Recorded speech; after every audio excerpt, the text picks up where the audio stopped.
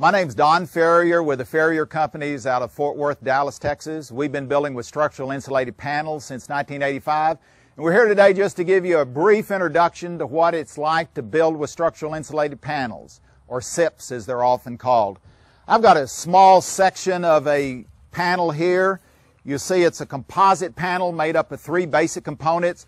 You've got your outside facing. In this case, it's an oriented strand board, most commonly called an OSB. On both sides, you've got a rigid foam core. This one is actually a expanded polystyrene, or EPS. These two are bonded with a structural adhesive on both faces here that combine to give this an extremely strong, durable panel. You also see different core materials. You may see an extruded polystyrene, or XPS, or some kind of polyurethane foam insulation in this. The individual components take on a compressive strength that's much greater than the individual parts, with a diaphragm action that works very well as a shear wall in this application. Today we're going to look briefly at a set of plans to show you what to look for on the plans, and then we're going to also look at a house that's under construction down on the Gulf Coast of Mississippi and give you some ideas of what to look for there. We appreciate you joining us and hope this is very helpful and educational to you. Now we're going to look at a set of plans for the house that we're at on the Mississippi Gulf Coast and look for what to look for structural insulated panels. This home was designed around certain assumptions and criteria that are included in the structural notes. Including these, you're seeing the structural design load criteria. The floor was designed for 40 PSF. The roof was designed for 40 PSF. And the lateral loads were included. Number one, a wind V. For here was for 140 mile an hour exposure C rating. The seismic, you can see the loads that were incorporated into that. The site classification is E. And this project is designed to resist the most critical effects resulting from the load combinations of section 1605.3 of the 2003 International Building Code. So there are basic assumptions made on every engineering of every panel. Every SIP manufacturer has gone through very thorough, very rigorous, and very expensive structural testing on their panels to establish what their panels' structural capacities are. Those are always taken into account when you design the panels. When you do get into a high wind, Gulf Coast type area that exceeds those, then you'll always have an engineer stamp to look for. Structural Insulated Panels Association, or SIPA as it often is called, represents the panel industry.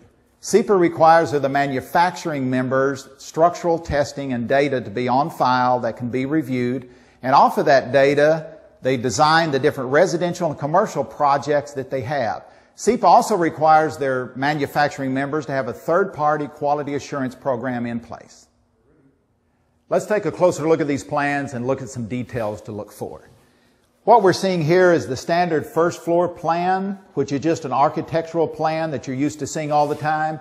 What we do in the panel industry is that we're then going to take that and we're going to convert that into a first floor plan, in this case called a key plan, of the different panel and its layout. You're seeing different dimensions of the panels to the windows and the panels to the splines, and this will work all the way around the house. And then we go from this detail of the overview over to some specific details in the house.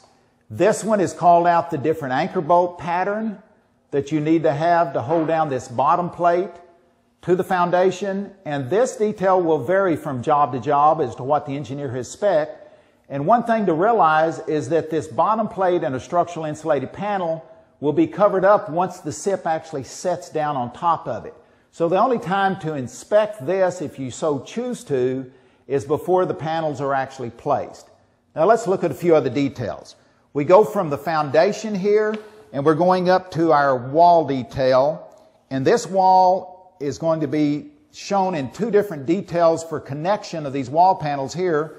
This one calls a type S connection and a type L connection. And again, your set of plans will spell out the type of connections for your plans, have details on the spacing of the attachment. And then we go to the wall to the roof. The roof panel here has a detail for the screw pattern to screw the wall and the roof together. Again, your panel layout will have the specifics. Then we got an overview here. We're talking about everything from the slab to where the beams are spaced to hold this roof up. And again, every engineer, every set of drawings would have this for your plan, so you could just review these and make sure that what you see there is understood. We also go over to one other detail here, that we're looking at the wall sections, and this shows you where these SIP panels are. Here we're looking at the A detail. This is the first wall. We got SIP panel A. This area right here is one panel, is what we're seeing. These dashed lines show that there's a spline there, a window, panel A2 and a window cut out there. Panel A4 is a header. Panel A5 is another small panel. A6 with a window. A7 with a window. And we're also showing here an engineering detail of a Simpson strap that holds this down to the foundation as well. So these are other details that you would have provided on your SIP panel drawings that'll give you basic information. Okay, we've looked at the plans. Now let's go look and see what the house looks like.